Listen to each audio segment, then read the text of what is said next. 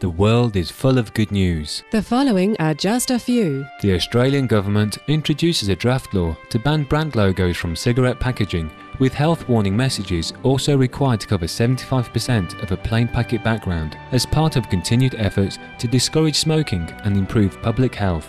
The Kingdom of Saudi Arabia is among a number of countries whose public service organizations have been prominently featured by the United Nations in its annual awards program, which recognizes groups from countries worldwide for their outstanding public service. French engineering group Alstom signs a preliminary agreement with the Iraqi railway that will start 12-month talks to build a high-speed rail line that runs between Baghdad and Basra, capable of speeds of 220 km per hour. Responding to a woman's frantic cries for help, University of South Florida football player Danus Estanor of Florida, USA, saves the life of her trapped husband, Mr. Pedro Azola, by miraculously lifting the 3,500-pound car to free him.